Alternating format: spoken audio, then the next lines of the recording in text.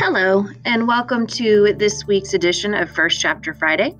This week, we're going to take a look at Dress Coded by Carrie Firestone.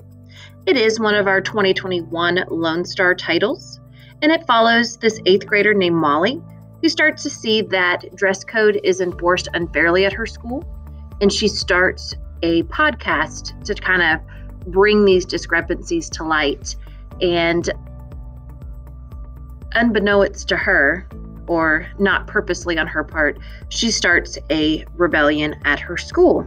And I know for many of our middle schoolers, dress code is a hot topic, so I thought you might enjoy this one. Here we go. Dress Coded, a podcast. Episode 1. This is my first podcast, and I have no idea what I'm doing. I've only listened to 2 podcasts in my life. One was about famous guitarists, and the other was about Southern cooking. Neither prepared me for what I'm about to say, but I feel like this was the best way to tell the real story about what happened to make the entire Fisher Middle School 8th grade hate Olivia Bonaventura. It's time for the truth. Me. My name is Molly Frost, and this is episode 1 of Dress Coded, a podcast, the real story behind the dress code disaster at Fisher Middle School. The whole incident happened in the Fisher Flower Garden, right next to the Mountain of Kindness rocks, Mrs. Tucker's pet project. I was there. I saw the whole thing. And now I'm sitting here with Olivia. Hi, Olivia. Do you want to give the background? Olivia. You can give the background, Molly. Me?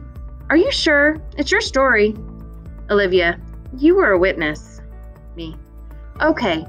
Well, it all began last Wednesday. I woke up late in a panic because I was already missing first period and my mom was at an appointment. So I had to cut through the woods to the back path of our school. When I got to the garden, which for you non-Fisher listeners was planted to honor the 6 Fisher graduates who died in wars, I stopped to tie my shoe. I looked up, and that's when I saw you standing in front of Mr. Dern and Dr. Couchman. I still remember Dr. Couchman's face was bright red, and Mr. Dern was pointing his finger at you, and you were crying. Silence. Olivia. Molly, can you pause it for a minute? Off air. I'm already beginning to think Dress Coded, a podcast, was a mistake. Olivia seems very uncomfortable. Are you okay? I say, checking to make sure the recorder is off. She nods. Maybe we should just forget about this. Pearl says the story will die down by high school graduation. Olivia, I can't let everyone hate you for something that wasn't your fault. It's just not right. People need to know what happened. I don't say this to Olivia for obvious reasons, but when Mr. Dern and Dr. Couchman were yelling at her because of her royal blue tank top with spaghetti straps, I witnessed a piece of her soul leave her body. Until that day, I had thought souls left bodies at the time of death, all at once. But when I saw Olivia's face, her arms crossed in front of her, the tears streaming down her cheeks, and the rose-colored hives blooming upward and outward across her chest, I knew everything I had ever believed about souls leaving bodies was wrong. Souls leave bodies in tiny gasps, like when you hold the lip of a balloon tightly and let out the air a little bit at a time. That's why I texted her 2 days later.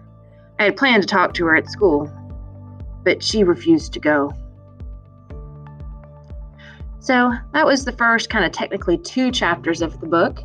And if you want to see where this podcast is going and what exactly happened to poor Olivia, then go pick up Dress Coded. It should be at your public libraries. Your school library should have it by now. Check for it on Sora or Libby, or you can always go buy your own copy at local booksellers. Happy reading.